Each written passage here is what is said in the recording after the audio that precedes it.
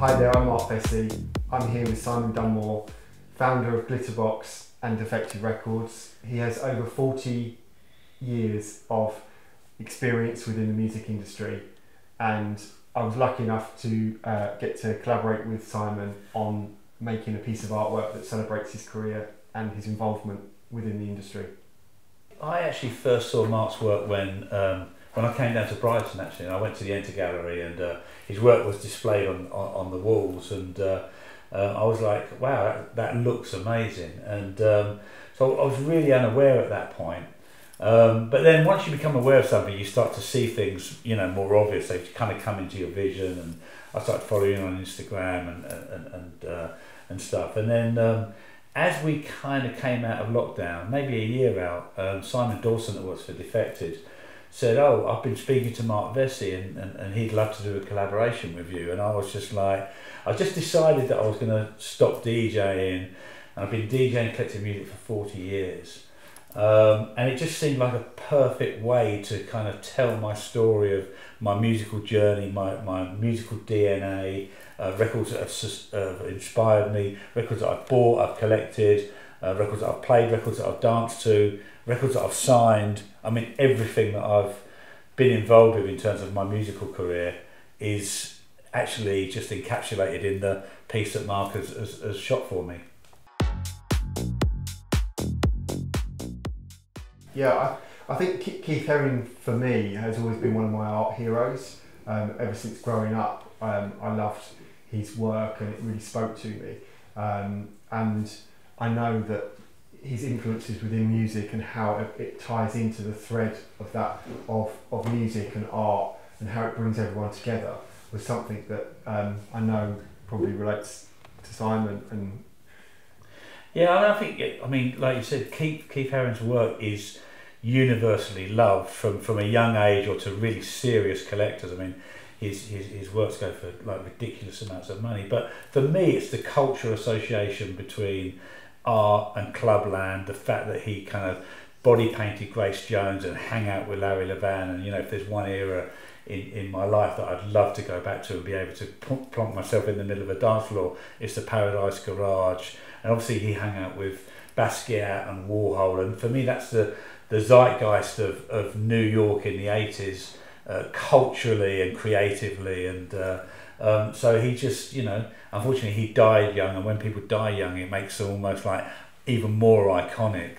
So he's just I mean, for him to be so popular and omnipresent now, it's just a testimony to his work, really. Well, I asked Simon to basically put together about 150 records total, and to be able to then draw from those records. So that process was, I gave it to Simon to sort of sit with and reflect. Yeah, and I looked at a lot of Mark's collections, and actually when I pulled out the records, I spent 2 weekends pretty solid going through my records and looking at the spines of records. Obviously it's sevens I've collected or 12s I've collected that don't have spines wouldn't work within the concept of the piece. So the piece of music had to have a spine, and then they had to work together. There was no point in them all being very, very similar. There had to be like a diversity of colour, culture, labels, artists, vocalists.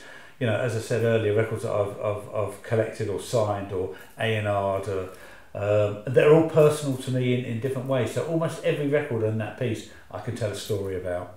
Yeah, and I got to hear that when you came to my flat and we sat down and we kind of went through the collection, and hearing those stories and kind of looking at the spines together, kind of like it brought it together for me. And then I was able to sit and just look at how they all worked and fell together, and played with the spines, so that I ended up with what we've got now on the wall. Yeah.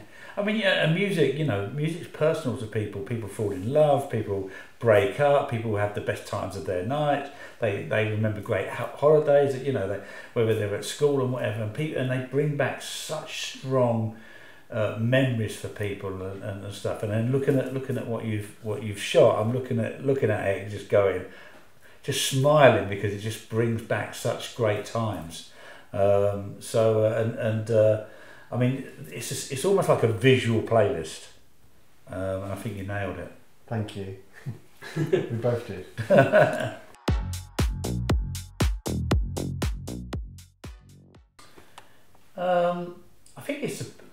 I think it's the perfect time because it's a great way for me to tell my story. I mean, I'm still going to share my musical taste, whether that be via playlist or talking about records on Instagram or social media and stuff like that. But when you get to a certain age, I just felt that I just didn't want to go through that process of travelling, staying up late at night. Because I want to spend some time with my family. I have a huge time debt to my family.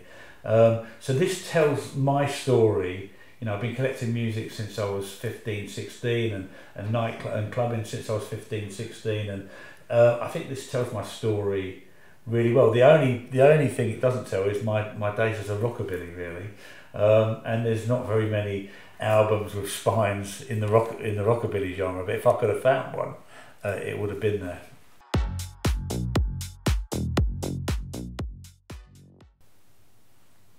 Well, I'm really proud of the work, and yeah, I guess it's been really nice to get to know Simon, to get to work with you, and to have the trust of your own kind of influences and tastes to be able to have that kind of trust to actually produce this piece of work.